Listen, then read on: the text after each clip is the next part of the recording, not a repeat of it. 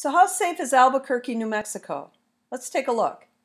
Albuquerque has a population of 556,000 and a livability ranking of 54, which is considered poor, and ranks the same as cities like Detroit, Michigan.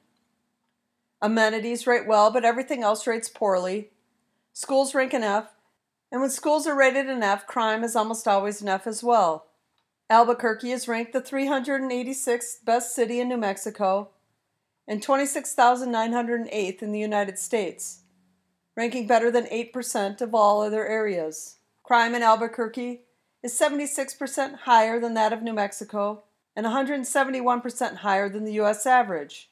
Crime in Albuquerque is considerably worse than the nation, with violent crime rating 246% higher than the U.S. average, which is comparable to Salt Lake City, Utah.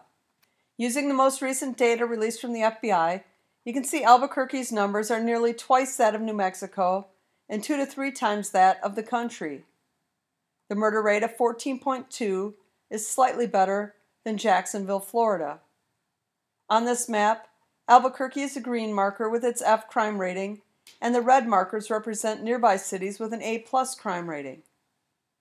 This map shows the area of the city with the highest crime. The darker the blue, the more dangerous the area. On this graph, you can see the daily crime numbers in comparison to New Mexico and the nation.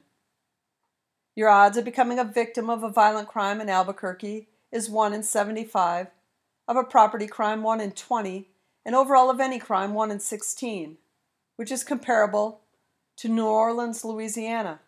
Compared to cities of similar size, Albuquerque is slightly better than Milwaukee in violent crime and considerably worse in property and total crime of these cities listed. So how safe is Albuquerque? Well, 98% of New Mexico is safer, and 99% of America is safer. Support this channel and pick yourself up some original crime-related apparel. Look for the link in the description.